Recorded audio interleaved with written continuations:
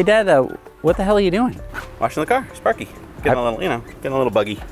I've never seen you clean a car before at all. I don't think I ever have.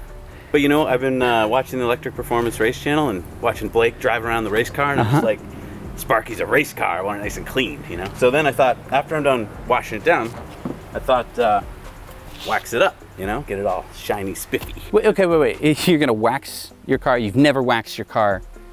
I've never seen you wax a car. When was have you ever waxed a car before? Yes, I've waxed a when? car. Okay. You weren't born yet, so it was 1991 or 2. Okay, so we're talking almost 30 years ago. Yeah. 29 years. Yeah, it's coming back to me. I remember there's something about like you swirl. You're never gonna wax it ever again. Well, so maybe in another 29 why years. bother? Why use wax? Okay, so what do you recommend? Nanotechnology. Let's actually do since you're in the mood to cover your car in something, let's actually put something on there that's gonna last a little bit longer than wax. Okay, what's nanotechnology? There's all sorts of different kinds of coatings you can put on your car. Wait, you're talking about ceramic coatings? Yeah, you can do that. Those cost thousands of dollars. Well, they have ones that you can apply yourself. Really? Yeah, let's try a ceramic coat. All right, let's do an experiment though. Okay. Let's do half of the front trunk here. We'll put a piece of tape. We'll do half of it in ceramic coat and half without. That way we can show people if it works.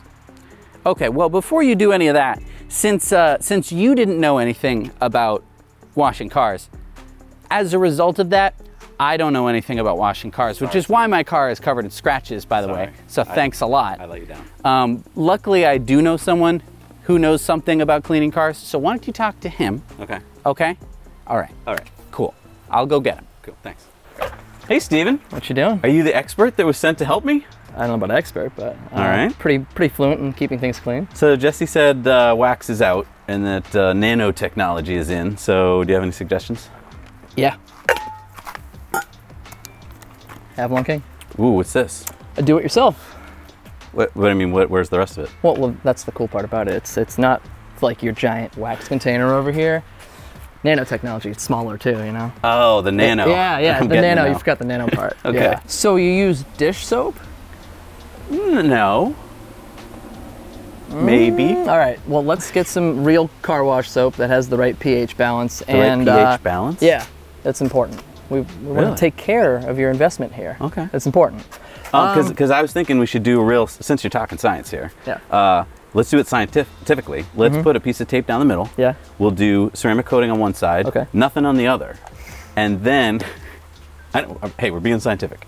And then. So you need tape to do that? Yeah, I got some frog tape over there. Cool. We can use it. And then in a couple weeks we'll come back. We'll do an update on Tesla Time News to show people how it's doing. In fact, we can do that every couple weeks.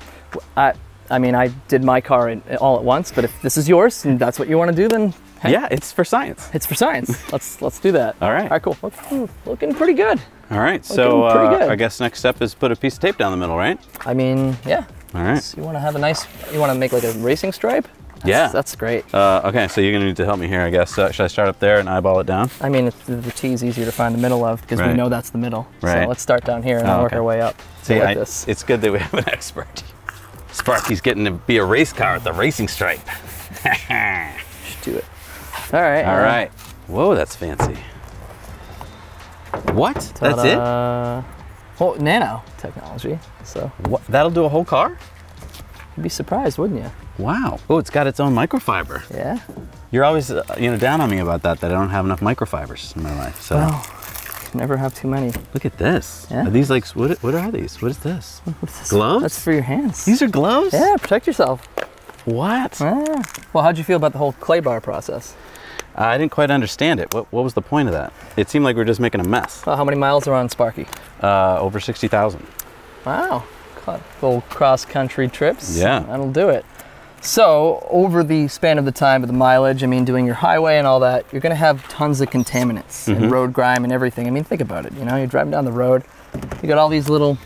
Yep. Yeah, look at this. Would you look at this? Little nicky nicks. Look at this. Yep. Would you look at this? Yeah, so... I didn't have it protected. There's nothing, well, there's not much you can do about that when a rock flings up from a semi-truck. Right. But in terms of the road grime, it's important to ceramic coat it because what that can do is that can pull the contaminants out of the clear coat. Think of it like it's a porous material. Okay. Okay. So you want to use a liquefied process and use a clay bar, because what it's doing is it's helping peel it off. Oh, that's what we were doing. Yeah. Okay, that makes sense. Yeah, it made sense. So it's got it so that we're not just putting this coat over the grime. Right. No, you don't want to. This is a semi-permanent process. So Gotcha. unless you want to have little bits of road grime built into the car. So could I do this process right after I had the car detailed, for instance? You can do this absolutely, depending on the detail. If the detail included to have the ceramic coat, or depending on the condition of your car, paint protection might be something that you want to have done too. But for new cars, this isn't exactly necessary. If you, let's say you're just purchasing your brand new Tesla, you roll out of the dealership, this is something that you can do after you just give it a wash. Gotcha. All right, so how long have you been shaking that for there? I've been shaking it for a couple minutes. All right, cool. All right, so we're gonna take the applicator sponge, and then we're gonna take these microfiber applicators that they've given us, and we're gonna wrap the sponge like that. And then we'll be able to apply the armor shield to the sponge like this before we apply it to the car. And you wanna help me? You wanna just grab a pair of those gloves over there? Are you talking about those gardening gloves that you have? Yeah. No, that's not how that works. Wait, what do you mean? You need the nitrite gloves. Oh, these are special? Yeah. Oh. I mean, there's nothing wrong with the ceramic coating per se. It's just this is really sticky. Oh, okay. So you basically got to wear the right gloves. Okay. So am I doing it right? We just kind of streak it down. Looking great. Yeah. A little slower. Don't get too excited here, Okay. Mr. Miyagi. This is pretty exciting. He's already getting a wax off phase before he really waxes on. Nice. Okay, so now you can hear, we got to start to reapply some more droplets to it. Oh, okay. Yeah. Once it gets dry. Okay. Not bad, Zach. All right. This is your first time. My first time ceramic coating. Look at you go. It really seems easy. Yeah, it's not bad. But I see what you mean. The key is to keep it moving. The key is and also make sure that you're thorough. I mean, there's a reason why professionals would normally do something like this, is because, well, most people that wax their own cars miss spots, and then you know when they've waxed their cars, because after they drive down the street a week later, you see all the little white residue everywhere. Now, how long does it take for this to cure? About 24 hours or so. Okay, and so I got to make sure the weather is clear and dry for that time period? Yeah, it's not something that you do on a rainy day. Okay. I mean, it's kind of like when we were talking about you washing your car. You don't wash your car on a hot and sunny, bright day. Why? I thought you did, actually. Okay, so you don't do it. Okay. No, don't do that. Just tip for the newbies, because you don't want to get streaks and water spots. Oh, that's why I got streaks and water spots. That would do it. Now you're going to want to crisscross this. So the process, now you've gone one way, so now go in another direction. Oh, really? Yeah, you want to make sure that you very thoroughly get all surfaces. Should I put a little more on? Well, it's kind of like the wax on, wax off process. You know, with wax, you do multiple circles because you want to make sure that you're missing anything. Gotcha. Yeah. All right, so basically you looked up on their chart somewhere, like on their... So they have a chart that they give you where they say, I mean, if it's 50 degrees, 60 degrees, or 70 to 80, you've either have 4 to 5 minutes, 2 to 3 minutes, or a minute. Okay, so after a minute, which it's been, now what do we do? Now what we're doing is we're going to do some buffing off. Okay, can I use a microfiber for that? Let's use this one. The one they use gave the us? suede. Okay. The suede, it'll be nice. And so hard, light, circles? Well, kind of like similar to the waxing process, yeah. Wax off?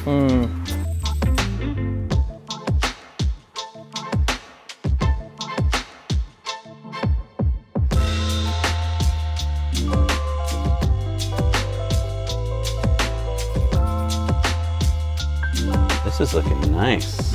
Yeah? I don't think I've ever seen Sparky so shiny. Well, yeah, it does look pretty good, huh? Wow, when you're up close, you really can see a little bit of a difference between the two sides. Now, it's been a few minutes. This has actually already started its bonding. That's all it takes. And so basically 24 hours till it's fully like 24 baked. to 48 hours, you're gonna wanna put it inside, protected of all elements for a time frame, yeah. Okay. Just have it fully cure. Gotcha. But I mean, as it is right now, I mean, you can see, I mean, it's not wet anymore. I mean, it's a chemical polymer bond. I mean, it is rather quick and it's impressive in what it does. And like you noted earlier, you can see slightly what the difference is. But once it's all done in unison. It almost looks like one side of the front was in the sun and one side wasn't. You know, like, yeah. No, well, I mean, that's the thing, is it does help just kind of give that high gloss sheen to it. So. I'm really excited to see what it's going to look like in a couple weeks when we come back and look at it. Well, a couple months, even a couple years. I mean, that's the cool part about it. I mean, this is bonded to your clear coat. This is meant to help protect your vehicle. Yeah. No, I mean, the thought of not having to come back and do this in a couple months, like, That's kind of my speed. Yeah, So, there you go. that's awesome. Now, I noticed earlier you were wiping it on your sunglasses. Yeah, no, it's great for glass, a lot of materials. Oh, because it's like hydrophobic, it makes it easier to clean them. Exactly. Oh. Yeah, why not? Thank you to Avalon King and to Armor Shield for sponsoring this video. You parked this under some pine trees? Is that what you want to do? Yeah, I mean, this is science, right? We want to show what happens when half the car is protected and half the car isn't. But I mean, most people aren't gonna do this. It's for science. Thanks so much for watching Now You Know. We work hard to bring you videos about things that we think you'll find useful, but we need to know from you what you want to see, so leave your comments below. Also, don't forget to go over to our Patreon page, where for as little as $1 a month, you can watch our Patreon bonus story every week on Tesla Time News. Thanks again. We'll see you soon.